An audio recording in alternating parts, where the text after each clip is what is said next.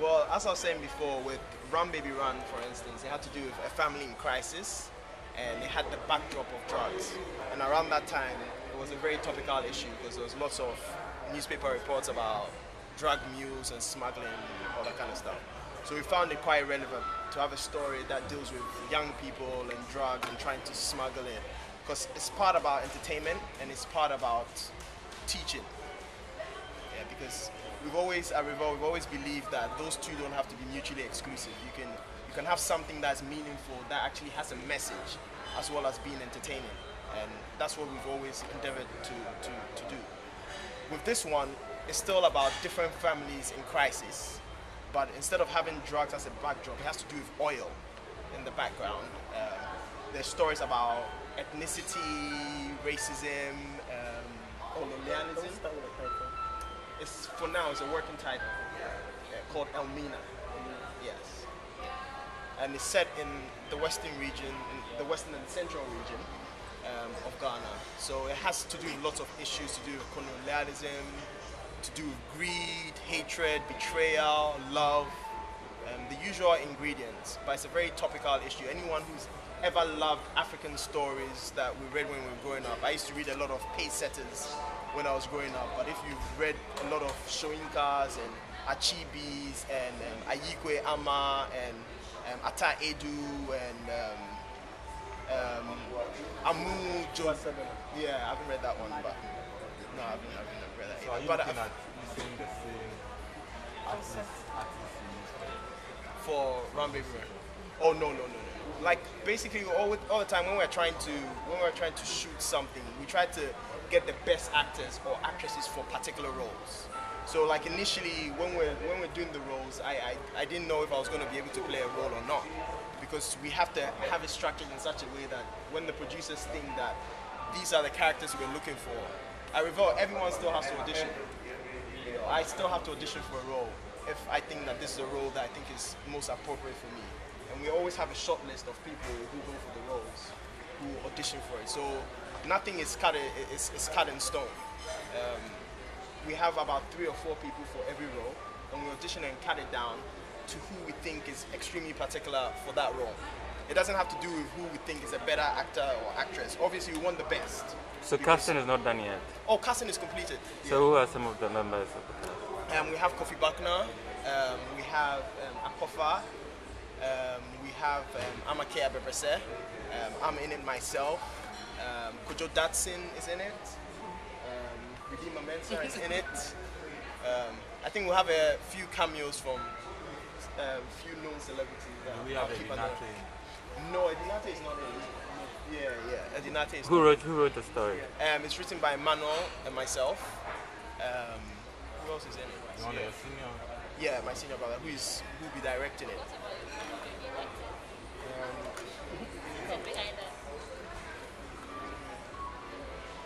New actress.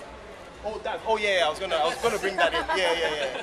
Well, we had some people who've just flown in from the UK, and we just picked them up from the airport before we came in. They're actually sitting here. I'll bring them up. But what is very interesting about this project, and is that it's in collaboration with the Tate Gallery in the UK. I don't know if you know the Tate Modern. Basically, it's like the place, and that's where this film will be. One of the places it will be premiering. Obviously, it will be premiering in Ghana, but in the UK, it's premiering in the Tates, and we have a stills photographer from the Tate who's actually come down to take behind-the-scenes footage. So this is actually a movie, not Yes, it's a movie. Oh no, it's a movie. But then what it is the Tate Gallery. It's one of the biggest art galleries in the whole world. For our movie alone, I think guaranteed 75,000 people to come and view it. So again, at Revele, we're not interested in doing anything just for this market. We're looking at putting Ghana on the map always when it comes to anything. So we've been able to secure for the Tate Gallery to view, to actually showcase this movie in October of this year. And so we're going to have a makeshift cinema, Ghanaian style cinema, built at the Tate Gallery. And if you know the Tate Gallery, you know that this is really a big step for us, because we have all the greatest things. Appreciate art. Yeah. And these are people who, have made it in life. I mean, people who appreciate art and can come in and buy a painting for like $1 million or £1 million. These are the sort of people that are going to be walking in there to come and see the movie. So again, we have to challenge ourselves because we want to put Ghana, our best foot forward. It's not just for this market. It's for we're going to be basically showcasing Ghana out there for the world to see. So John was just talking about us showcasing there, and that should tell you how much we want to put into this project, because we don't want to just do any movie. The movie, of course, has to showcase our cultural heritage, cultural heritage of Ghana. We've got to show Ghana in the light that would be that would differentiate us from every other country. It's not about us showing just modern Ghana. We're to show Ghana for what it stands for in terms of our culture, our heritage, our attire, anything, costume, hair, the cultures of our people. So it's a very complex kind of a storyline you will find once you see it, because we are going to try to show what Ghana is made of, basically, to the world out there. What's the storyline? Sorry? What's the storyline of this?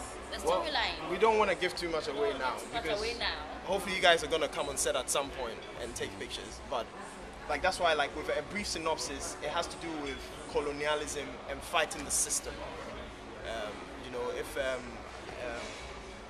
I don't know how many of you have read Ayukwama, The Beautiful Ones Are Not Yet Born, but it's about one man who tries to be an honest man, and this is quite similar. It's about one person trying to fight the entire system, which maybe the person sees as being corrupt, and I think in many ways we can all identify with characters like that, because usually everyone paints us with a very broad brush that all these people are corrupt or all these people are a particular way. But this story is about one person's struggle to try to retain what they think is theirs, or what they, and in a way it's about values. Sometimes there's a value that is very dear to you that you actually want to keep hold of, and everyone else is doing something completely different, but there's something you want to keep for yourself. All right. Without giving too much away, that's all right, John. Ghana found oil. How much of that informed the movie you're doing, and what do you hope that Ghanaians will take of the movie in terms of our oil finds? Well, Ghana found oil, and that's our stories have always had to do with issues that we think are very important with the people that we care about, which is Ghanaians and Africans. And if oil had not been found in Ghana, I'm sure we would have gone in a completely different tangent. But when we see every place where oil has been found, there have always been problems.